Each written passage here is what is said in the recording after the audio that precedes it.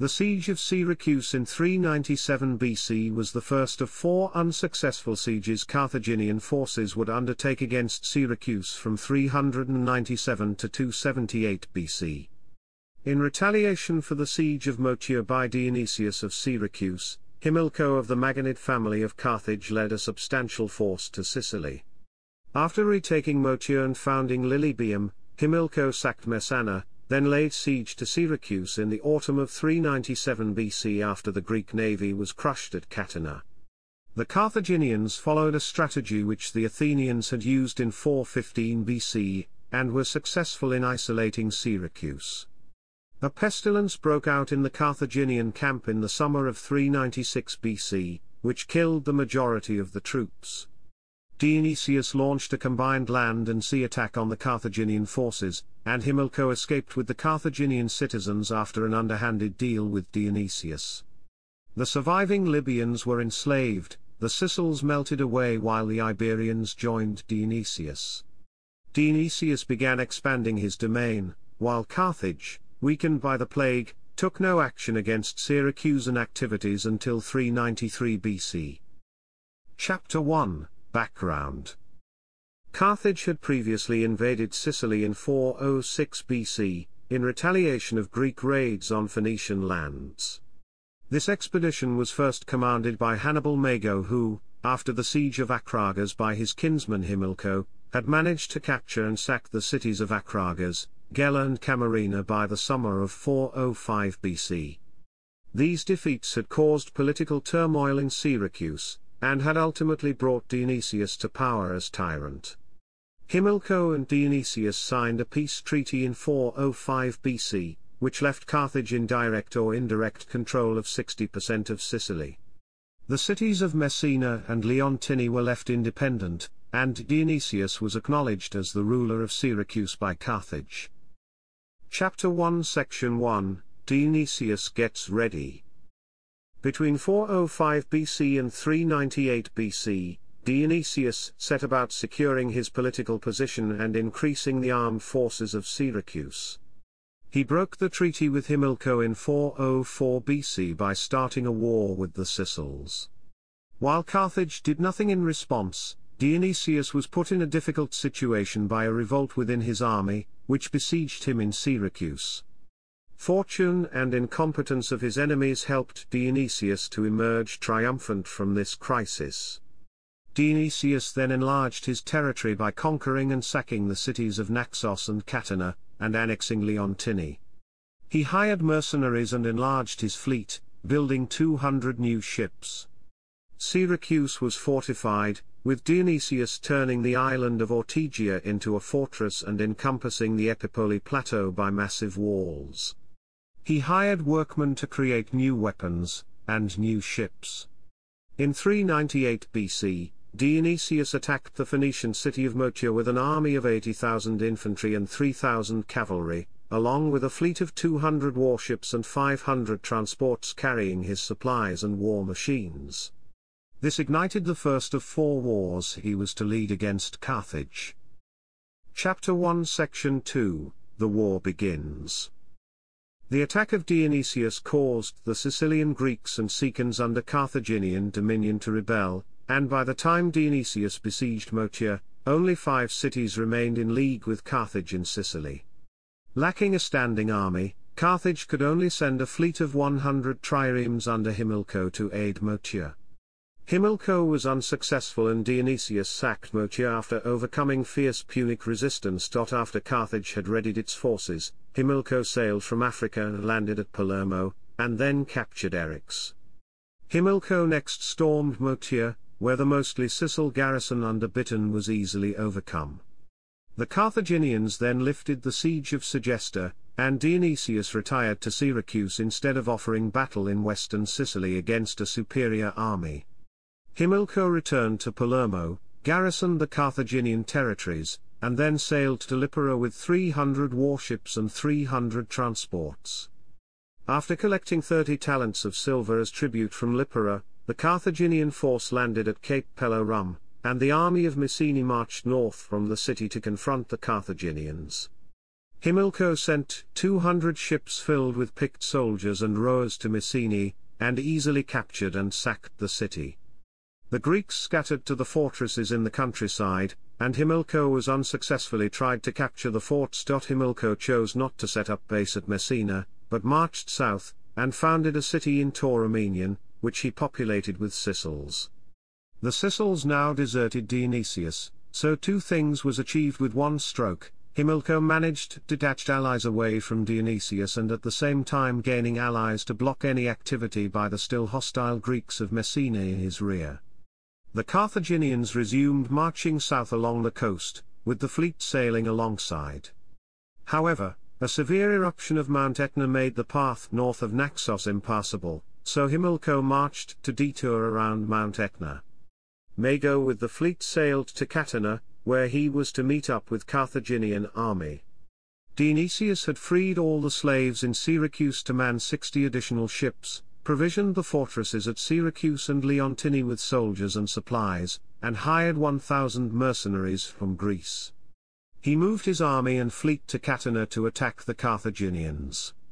Due to the rash tactics of his brother Leptines, the Greek fleet was heavily defeated at the Battle of Catana. Over 20,000 soldiers, rowers and 100 ships were lost before the surviving Greek ships could retreat. Chapter 2, Opposing Forces. Himilco led the Carthaginian army to Sicily in 397 BC. When the Carthaginians reached Syracuse, their war fleet had shrunk to 208 ships, though 2,000 transports had been employed to carry supplies to the army. The number of soldiers in Syracuse is unknown, as some garrisoned the Carthaginian possessions, and the Carthaginians had been reinforced by Sicels, Sicans and Elymians after arriving in Sicily. Dionysius had an army of 30,000 foot and 3,000 horsemen at Catana along with 180 quinqueremes. After the defeat of his navy, and the desertion of his allies, Dionysius' forces had shrunk to 80 ships. He managed to hire some mercenaries to make up for these losses, and the population of Syracuse supplied a number of soldiers to augment his forces. 30 triremes later joined him from Greece. Chapter 2 Section 1, Carthaginian Cohorts. The Libyans supplied both heavy and light infantry and formed the most disciplined units of the army. The heavy infantry fought in close formation, armed with long spears and round shields, wearing helmets and linen cuirasses. The light Libyan infantry carried javelins and a small shield, same as Iberian light infantry. Campanian, Sardinian and Gallic infantry fought in their native gear, but often were equipped by Carthage. Sicels and other Sicilians were equipped like Greek hoplites. The Libyans, Carthaginian citizens and the Libyo-Phoenicians provided disciplined, well-trained cavalry equipped with thrusting spears and round shields. Numidia provided superb light cavalry armed with bundles of javelins and riding without bridle or saddle. Iberians and Gauls also provided cavalry, which relied on the all-out charge. The Libyans also provided bulk of the heavy, 4-horse war chariots for Carthage, but Carthage at this point of time did not make use of war elephants. Himilco had lost his chariots when 50 of his transports were sunk by the Greeks off Eryx and none seemed to have served at Syracuse. Carthaginian officer corps held overall command of the army, although many units may have fought under their chieftains. The Punic navy was built around the trireme. Carthaginian citizens usually served as crew alongside recruits from Libya and other Carthaginian domains. Carthaginian forces had captured a number of quinqueremes from the Greeks at Catana. It is unknown if Carthaginians were constructing this type of ships themselves at this point. 40 quinqueremes were present at Syracuse. Although the initial Punic armada at Syracuse contained 208 warships and 3,000 transports, it is unknown how many were permanently stationed there for the siege. Chapter 2 Section 2, Greek Forces. The mainstay of the Greek army was the hoplite, drawn mainly from the citizens by Dionysius, had a large number of mercenaries from Italy and Greece as well. Sicels and other native Sicilians also served in the army as hoplites and also supplied peltasts, and a number of Campanians, probably equipped like Samnite or Etruscan warriors, were present as well. The phalanx formation was the standard fighting formation of the army. Dionysius also had the option of using old men and women as peltasts if needed. The cavalry was recruited from wealthier citizens and mercenaries. The Syracuse navy was built around the quinquerem, an invention attributed to Dionysius, and the trireme. Dionysius also transport ships available, but the number is unknown. Citizen rowers manned the fleet. Chapter 3, Prelude to the Siege. The defeat at Catana put Dionysius in a difficult position. With the Greek fleet beaten, Mago had gained the option of making a dash at Syracuse itself, repeating the feat the Carthaginians had pulled at Messana on Syracuse. On the other hand, if Dionysius could now attack and defeat the army of Himilco, Mago would be compelled to fall back to a secure base. However, Dionysius also had to keep in mind the possibility of political trouble in Syracuse in deciding his strategy. The Greek army was opposed to facing a siege, and at first Dionysius was inclined to seek the Carthaginian army out and measure swords with Himilco.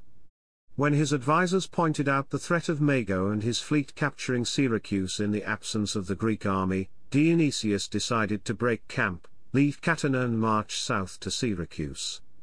At this juncture, Mother Nature intervened for the embattled Greeks, as worsening weather forced Mago to beach his ships, thus making the Punic fleet vulnerable to the Greek army attacks. However, luck seems to have favored the Carthaginians, because Dionysius commenced his retreat prior to this, with the remnant of his fleet sailing parallel along the coast. This decision to face a siege proved so unpopular among the Sicilian Greek allies that they deserted the army and made for their respective cities. Once there, they manned the countryside castles and awaited the Carthaginians. Himilco arrived at Catana 2 days after the battle with the Carthaginian army after a 110 kilometers trek around Mount Etna, and his presence ensured security of the Punic fleet. Both the Punic army and navy were accorded a few days' rest, during which time Mago repaired his damaged ships and refitted the captured Greek ships. Himilco took the time to negotiate with the Campanians at Etna, offering them to switch sides. They had given Dionysius hostages and their best troops were serving with the Greek army, so they chose to stay loyal.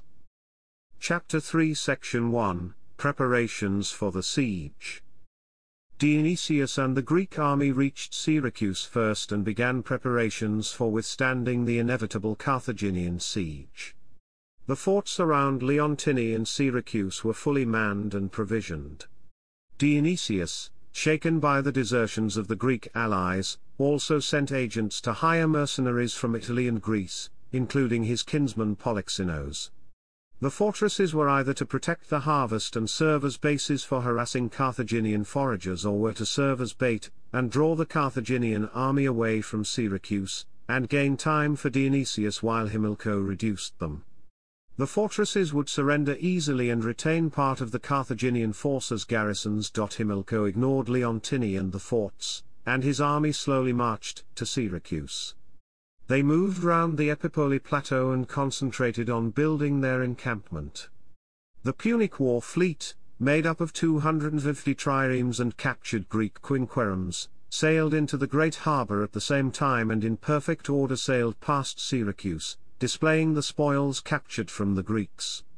2,000 to 3,000 transports then moored in the harbour, bringing in soldiers and supplies. Himilco was ready to begin the siege. The Syracusan navy, which had initially mobilized 180 ships but lost 100 ships at the Catana, remained at port. Chapter 3 Section 2, Fortifications of Syracuse. The original city of Syracuse stood on the island Ortiga with some structures around the Agora in the mainland before the Sicilian expedition in 415 BC, when walls were built around the Tica and Arcadina areas. After Dionysius finished adding to the existing structures, Syracuse possessed walls with the greatest circuit in the Greek world. Dionysius had rebuilt the walls around Ortygia so that they surrounded the whole island and the isthmus connecting the mainland with a robust wall complete with towers at regular intervals which were strongly built. The isthmus had docks on the west side and the little harbour, Laxius, on the east side. Screens and walls were put up to enclose Laxius, and it could accommodate 60 triremes, and a gate was provided between the sea screens that would let one trireme pass at a time. 2 castles were also built on Ortygia, one near the isthmus, which was the home of Dionysius, and one further south. 2 walls were built on the isthmus itself, one separating the island from the isthmus and one the mainland from the isthmus. A series of 5 gates built on the isthmus, the Pentaplia, controlled access between the mainland and Ortygia. Dionysius then populated the island of Ortygia with loyal mercenaries and close supporters. A massive castle with underground structures was built at Eurylos which guarded the main access to the route to the plateau. He incorporated the walls built during the Athenian expedition for settling the people in Acradina. The walls around the plateau, made entirely of stone, may have had a thickness between 2 and 4.5 meters, and a height of 6 meters. Chapter 3 Section 2 Subsection 2 The Carthaginian Camp. Himilco chose to camp next to the great harbour in the Polycana area. The camp was either 10 stadia from the Syracuse city walls, which would place it north of the Anapus River, or 12 stadia from the walls, totally south of the river.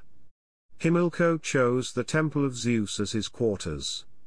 The main camp was probably situated on the marshy ground east of the Temple of Zeus, and adjacent to the Dascan Bay and the Lysimelia Marsh. The berthing facilities for the ships formed part of the camp, and the camp was surrounded by a moat and palisade. Chapter 3 Section 2 Subsection 3 Preliminary Activities. Himilco marched north from his camp and formed up for battle near the city after the camp was put in order. 100 Carthaginian warships also sailed out and took position on both sides of Ortygia, ready to counter any Greek ships, should they sally forth. The Greeks stayed put inside Syracuse despite the jeers of the Punic soldiers. Himilco chose not to assault the walls, and it is unclear if he had siege engines with him at that time. Himilco then unleashed his soldiers around Syracuse to strip the land of all possible supplies, and ravaged the area for 30 days, possibly to intimidate the Greeks into surrendering before winter set in, and when this failed the Carthaginians went to winter quarters and began siege preparations. Chapter 4 Carthaginian Preparations. The Carthaginians now began preparing for a siege in earnest. Himilco built a fort near the Temple of Zeus. Another fort was built at Dascan and one at Plemerion to safeguard the main camp and provide safer anchorage for his ships. The camp itself was surrounded by a regular wall in addition to the existing moat and palisade. The tombs of Gelon and his wife were demolished in the process of building the wall. Part of the fleet was dispersed while transport ships were sent to Sardinia and Africa to bring in more provisions.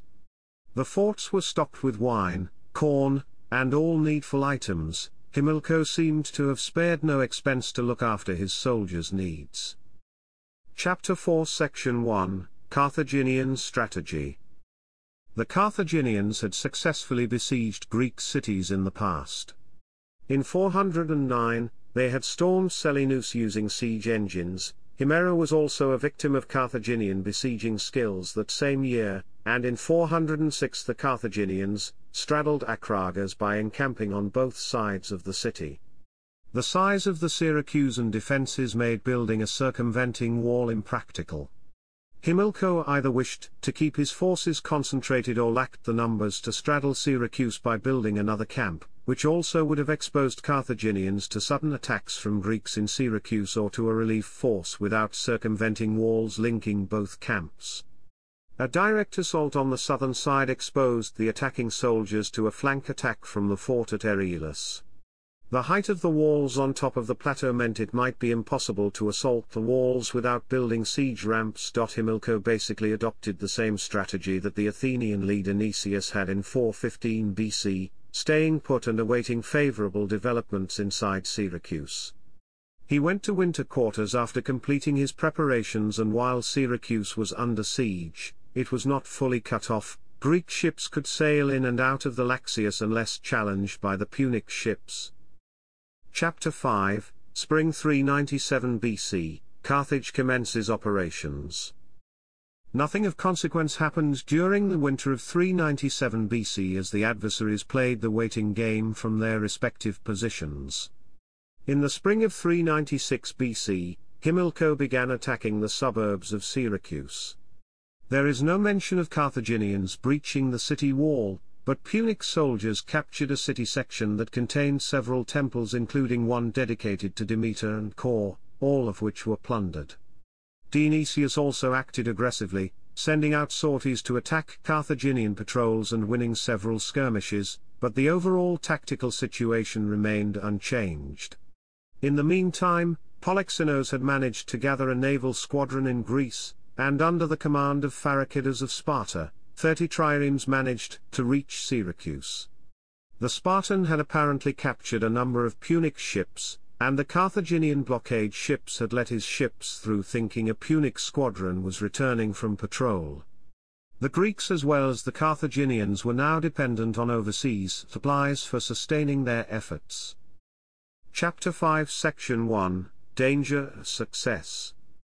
Shortly after this event, Dionysius, along with his brother Leptines, sailed forth with a flotilla to escort a supply convoy crucial for Syracuse. It is not known who the commander was in Syracuse in their absence, but his actions netted a significant success for the Greeks. Firstly, after spotting an unescorted Punic corn ship in the great harbour, 5 Syracusan ships sailed out and captured it. While the prize was being brought in, 40 Punic ships sailed forth, and promptly the whole Syracusan navy engaged the Punic squadron, sinking 4 ships and capturing 20, including the flagship. The Greek ships then advanced on the main Punic anchorage, but Carthaginians declined the challenge.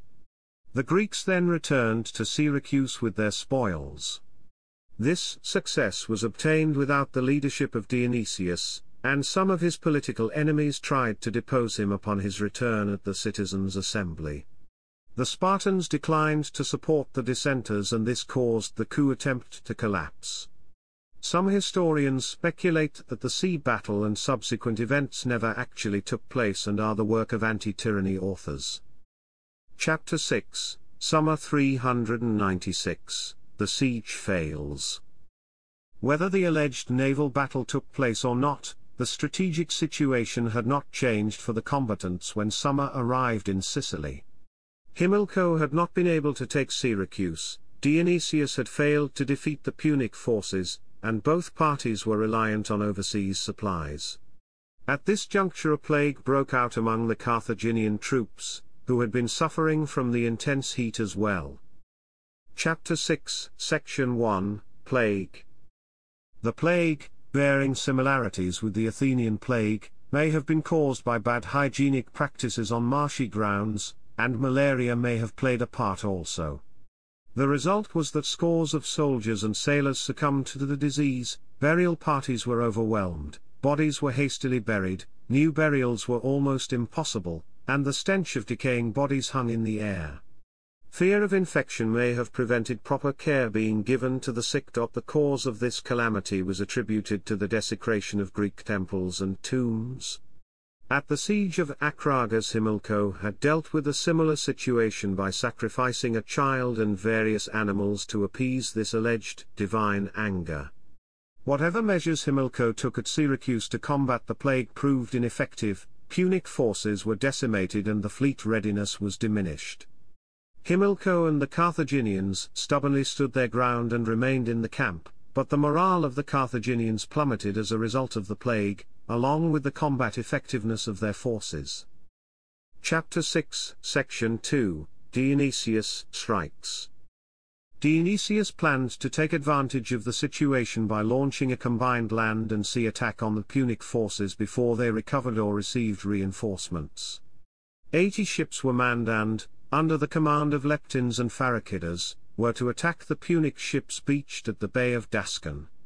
Dionysius elected to command the soldiers attacking the Punic camp. He planned to march out on a moonless night with his army, and instead of going directly south to the Punic camp, march in a roundabout way to the Temple of Cyan and attack the Carthaginian fortifications at first light. The Greek fleet was to attack after Dionysius had engaged the Carthaginians. The success of the plan largely depended on the timely coordination between the fleet and the army, the absence of which had doomed another complicated battle plan of Dionysius in 405 BC at Gela. Chapter 6, Section 2, Subsection 2, Subtle Treachery. Dionysius successfully completed his night march and reached Cyan. At daybreak, he sent his cavalry and 1,000 mercenaries to attack the camp, directly from the west. This was a diversion. Dionysius had secretly ordered his horsemen to abandon the rebellious, untrustworthy mercenaries after they engaged the Carthaginians. The combined force attacked the camp, and the mercenaries were slaughtered after the Greek horsemen suddenly fled the field. Dionysius had succeeded in distracting the enemy, and getting rid of some unreliable soldiers all at once. Chapter 6, Section 3, Attack on the Punic Forts. While the mercenaries were being butchered, the main Greek army launched attacks towards the forts near the Temple of Zeus at Polycana and Dascan. The cavalry, after deserting the mercenaries, joined the attack on Dascan, while part of the Greek fleet also sallied forth and attacked the Punic ships beached nearby. The Carthaginians were caught by surprise, and before they could put up a coordinated resistance, Dionysius managed to defeat the force outside the camp and then storm the fort at Polycana successfully, after which his force began to attack the Carthaginian camp and the temple. The Carthaginians managed to hold off the Greeks until nightfall, when the fighting stopped. Chapter 6, Section 3, Subsection 2, Punic fleet decimated at Dascan. The Punic fleet was undermanned as some of the crews had perished in the plague, and many of their ships were deserted. The Greek ships had also achieved total surprise. The Punic ships at Dascan, which included 40 quinqueremes, could not be manned and launched in time to face the assault, and soon the whole Syracuse navy joined the attack. Greek ships rammed and sunk some as they lay at anchor. Some ships were boarded and captured by Greek soldiers after a brief skirmish, while the horsemen, now led by Dionysius, set fire to some of the ships, some of which drifted away when their anchor cables burnt. Punic soldiers and sailors leapt into the water and swam ashore. The fire spread to the camp but was put out after part of the camp was burnt. The Punic army could not offer assistance as they were busy fending off attacking Greek soldiers. Some Greeks from Syracuse manned some of the merchant vessels and boats, sailed to Dascan and towed some of the derelict Punic ships away, along with whatever spoils they could scavenge. Meanwhile, the fort at Dascan had also fallen into Greek hands. Dionysius encamped with his army near the Temple of Zeus at Polycana while the fleet returned to Syracuse. Chapter 6, Section 4, A Good Day's Work. The Greeks had managed to capture the fort at Polycana and Dascan, but after a day's battle had ended, the Punic camp and Temple of Zeus was still in Carthaginian hands, while a substantial part of their fleet also had survived. The initiative now lay with Dionysius, and barring reinforcements or unlooked-for developments, a disaster comparable to the one at Himera might befall the Carthaginians unless Himilco acted to avert it. Chapter 7, Strange Political Bedfellows. Greek tyrants, especially Gelo, Hiero and Dionysius, are often credited with saving the Western civilization from barbarian machinations, especially by 16th–18th century historians. However, some of their activities have more to do with saving their rule than saving Western civilization, as the actions of Dionysius were to show in 396 BC. Chapter 7, Section 1, Himilco's Dilemma.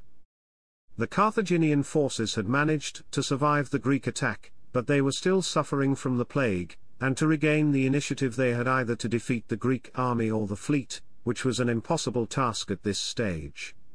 The Greek navy now probably outnumbered the Carthaginian one, which was devastated by the Greek raid and unable to man available ships due to crew shortage. The army was in no better condition to fight a successful pitched battle, Himilco was aware of the situation and opted to open secret negotiations with Dionysius that very night, while other Greek commanders were kept in the dark as the Italian and mainland Greek contingents were in favor of totally destroying the surviving Punic forces. Chapter 7 Section 2, Duplicity of Dionysius. Dionysius was also ready to make a deal, although he had a good chance of totally destroying the stricken Carthaginians. It has been alleged that as a tyrant, he needed to keep the threat of Carthage alive to keep the citizens of Syracuse in control. Saving the West was not what he was trying to achieve. He responded to Himilco's overtures, but declined to let the Carthaginians simply sail away. After some haggling, the following terms were agreed on. Carthaginians would pay Dionysius 300 talents immediately. Himilco was free to depart with the Carthaginian citizens unmolested at night. Dionysius could not guarantee their safety during the day. The Carthaginian departure would take place on the fourth night. Himilco secretly sent 300 talents either to the fort at Polycana or to Syracuse itself.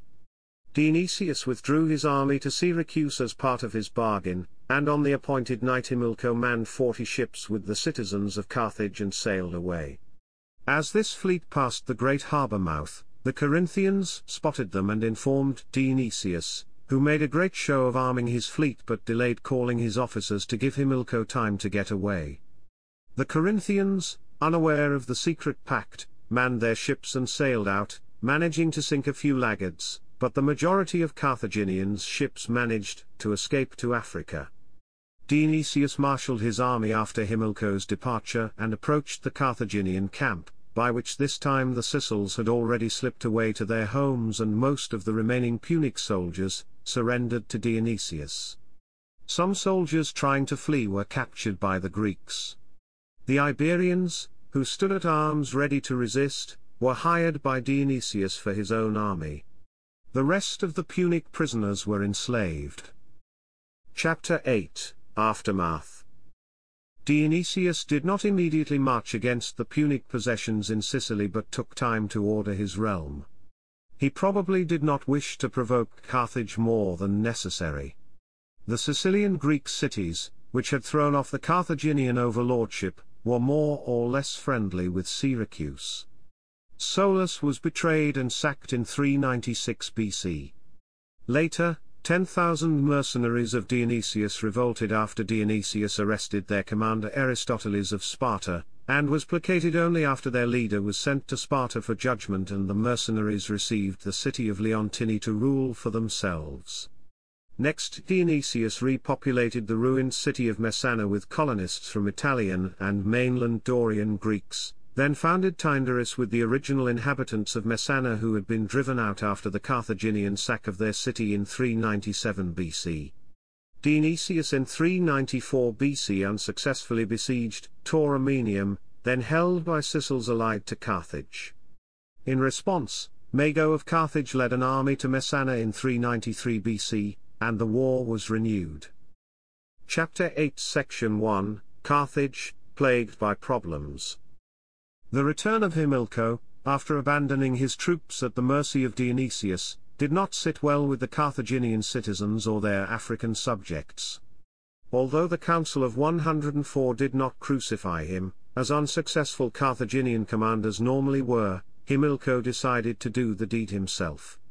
He publicly took full responsibility for the debacle, visited all the temples of the city dressed in rags and pleading for deliverance, and finally bricked himself inside his house and starved himself to death. Later, despite the sacrifice done to placate the Carthaginian gods, a plague swept through Africa, weakening Carthage.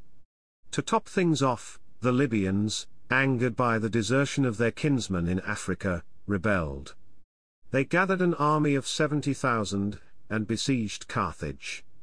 Mago, the victor of Catana, took command.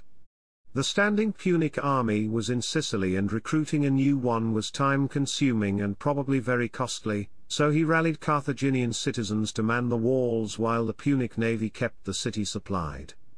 Mago then used bribes and other means to quell the rebels. Carthaginians also built a temple for Demeter and Kore in the city and had Greeks offer proper sacrifice to atone for the destruction of the temple at Syracuse. Mago next moved to Sicily, where he did not try to recover lost territory. Instead he adopted a policy of cooperation and friendship, giving aid to Greeks, Sicans, Sicels, Elymians and Punics regardless of their prior standing with Carthage. The Greek cities, who had thrown off Carthaginian overlordship after the war started, now moved from a pro-Syracuse position to a more neutral one, either feeling threatened by Dionysius or because of the activities of Mago. This peaceful policy continued until Dionysius attacked the Sicels in 394 BC.